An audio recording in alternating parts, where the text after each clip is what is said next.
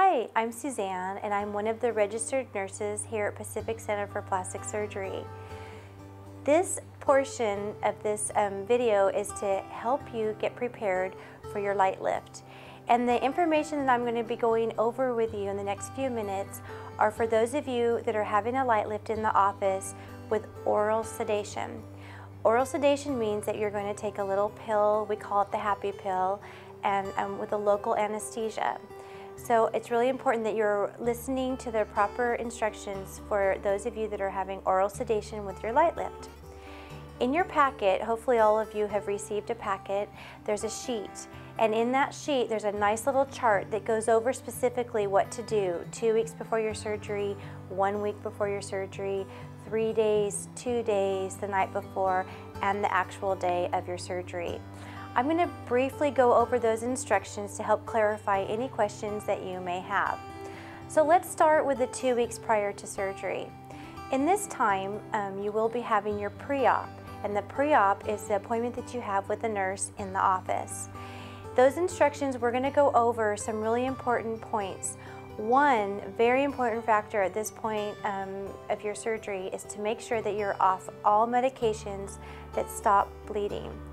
That would include aspirin, Motrin, ibuprofen, vitamin E, flaxseed oil, fish oils. In your packet, there's a list of medications that talk about all those medications that you could be, or supplements that take that promote bleeding. So if you have any question about this, please call the office and someone will be happy to answer this question for you. So 2 weeks prior to surgery, you need to stop all those medications. Another important factor is, especially with a LiteLift, is that we have your blood pressure under control. At this point, you will have had your blood pressure taken during your consultation with your consultant, and you will know specifically what your blood pressure is. And it's really important that you maintain and keep track of your blood pressure if your blood pressure is a little high during this time before surgery. Let's move down to the week before surgery. During this time, it's really important that you get all your prescriptions filled, and the nurse will go over all the prescriptions that you need to fill. You need to have a caretaker take care of you. Someone needs to take you to surgery, someone needs to bring you home from surgery, and someone needs to stay with you for 24 hours. Even though you're not having general anesthesia, the medication that we give you makes you have kind of silly and not remember things. So it's important that you have a responsible adult over the age of 18 that stays with you. So we ask that during this week before surgery that you have all the loose ends tied up. So that's having your medications filled, having any lab results that may be requested. At this time, we ask that you start washing your face with antibacterial soap. You don't have to wash your hair, but we want you to wash your face every night. And it's real important that you clean all around up here in the scalp line, around your ears and behind your ears. And then 24 hours before your surgery, we want you to not put any lotions or any creams in these areas, because we want the areas all nice and clean before your surgery.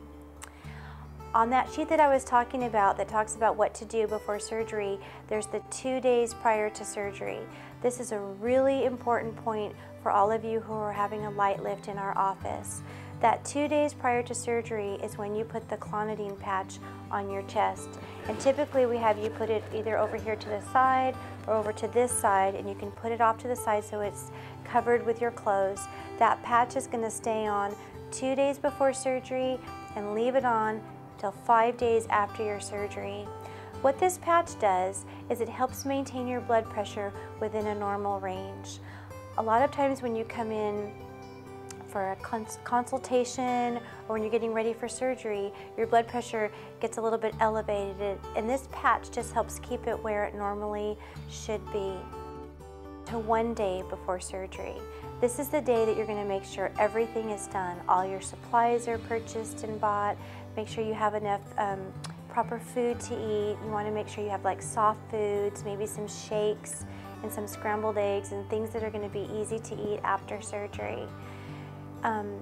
You're also going to, at nighttime, take that scopolamine patch, and that's going to be the smaller of the two patches that you get in your prescriptions, and that's going to go over here on your shoulder, on the outer part.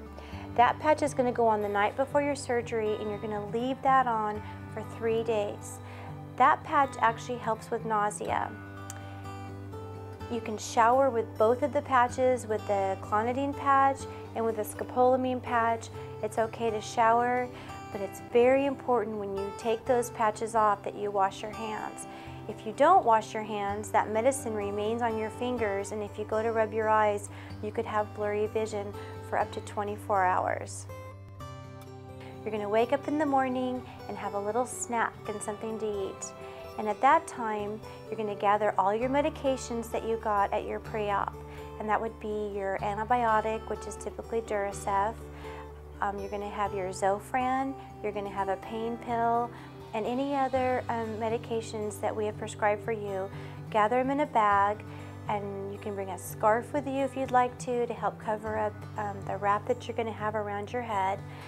And come to the office, and you're going to show up an hour before your surgery time. And at that time, the nurse will give you the rest of your medications and let you get sleepy and get ready for your LiteLift.